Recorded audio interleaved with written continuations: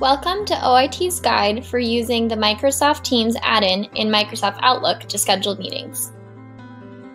The Microsoft Teams plugin for Microsoft Outlook allows employees to schedule Teams meetings via Outlook, making the scheduling process much more efficient.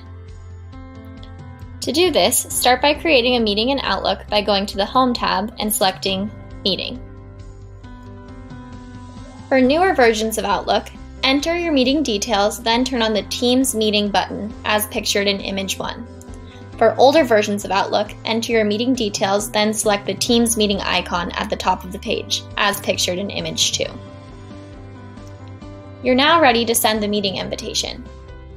Microsoft Teams meeting details, including how to join the Teams meeting, will be added once the invitation has been sent. The meeting will appear on the participants' Outlook and Teams calendars. If you're not seeing a Teams button when scheduling a meeting on Outlook, visit the OIT website at oit.colorado.edu and search for Teams Known Issues. The Known Issues page has information about how to resolve this problem.